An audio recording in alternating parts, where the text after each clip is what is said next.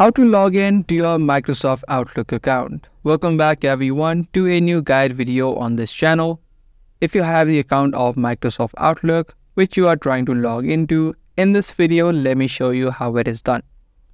If this video sounds helpful, make sure you stick till the end and let's get right into the tutorial.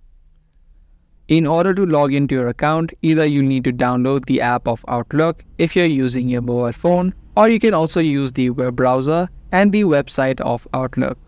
For this video, I'm gonna just use the app. Once you downloaded your app as well, tap on the Outlook app and open it up. Once you're on the home screen, you will have two options in order to add an account or create a new account. To log into your account, tap on Add Account, and it's gonna show you the section of typing in your email address.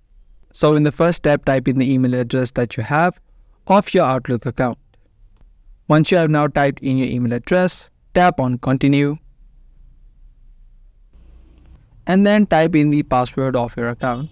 If you have forgotten the password, you can tap on Forgot Your Password link, and from there you'll be able to follow a few steps in order to reset your password. If you have added in a recovery mail, you can also tap on Email a code too. This way you don't need to reset your password. A code will be sent to the recovery email that you added in. You just need to add in the code and you will be logged into your account. Once you've now typed in the password, you can now tap on Sign In.